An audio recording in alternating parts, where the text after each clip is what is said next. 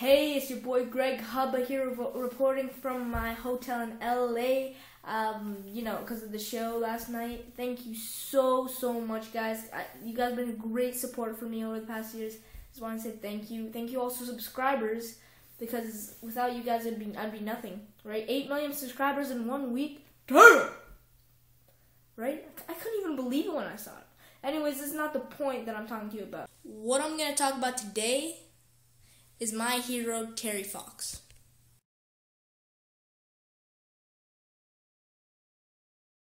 In case some of you who don't know who Terry Fox is, he's a Canadian that had his leg amputated when he was very young.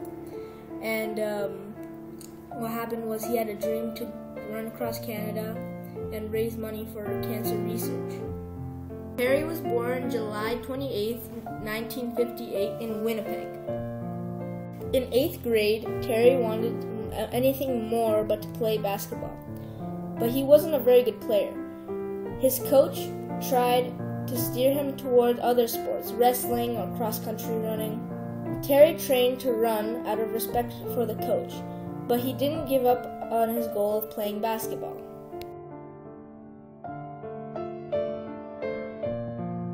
As an athlete, he was used to pain, but near the end of his first year, he noticed a new pain in his right knee.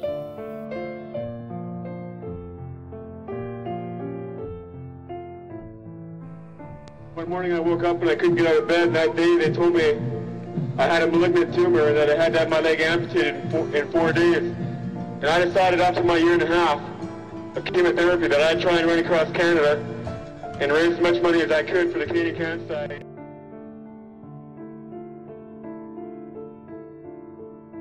With a lot of training and hard work and running every day, Terry was finally ready for the Marathon of Hope. He took faces around him in the cancer clinic and then determined that he would not only run to help himself, but to help others. Terry decided to run for cancer research.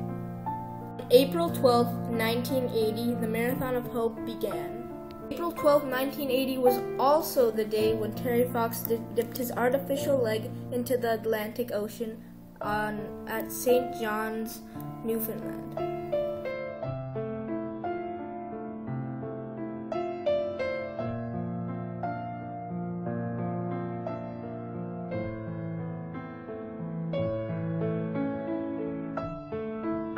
Terry ran 40 kilometers per day.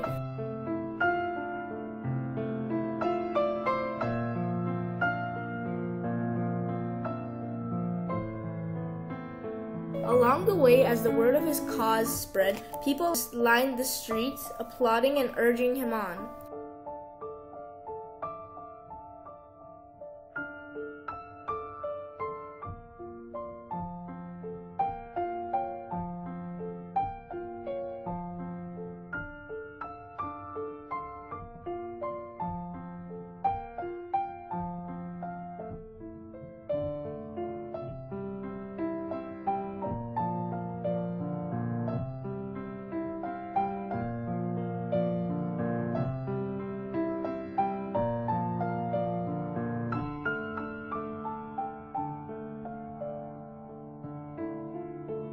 Terry was inspired by the crowds, toughing out the pains and sores until September 1st, 1980. After a strong start that morning in Thunder Bay, Terry began experiencing some chest pain and he felt really weak. His best friend Doug and his brother Daryl finally decided to take him to a hospital.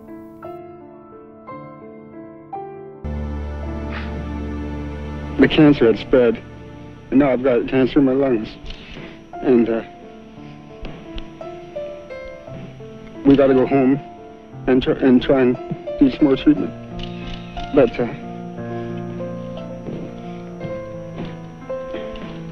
all I can say is if there's any way I can get out there again and finish it, I will. After 143 days and 5,373 kilometers, he returned to his home in BC.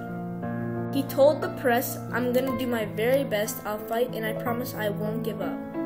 On June 28, 1981, Terry Fox died with his family around him. After Terry's death, people made a Terry Fox Foundation, which raises money every year for cancer research. Thank you guys for listening to what I had to say about Terry Fox. And all I have to say is goodbye, everyone. And please support cancer research. Peace.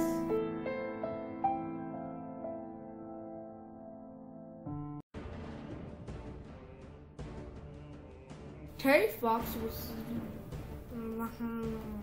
Wow.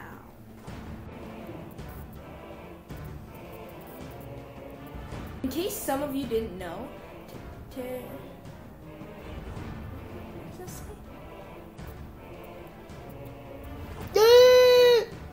Terry continued playing basketball at Simon Fraser University. As an athlete, he was used to pain, but near the end of his first year, he noticed a new pain in his right knee.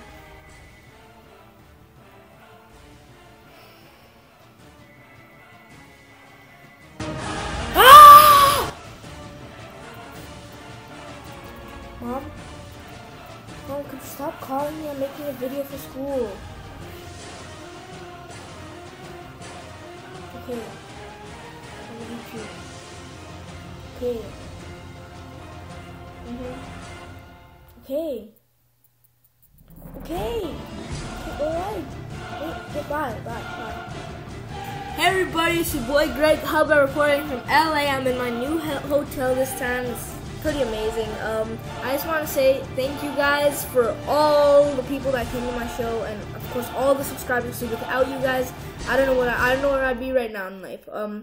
As this video isn't really about me, it's gonna be about Polino. Come on! Why'd you have to get into my show? I worked so hard. Stop!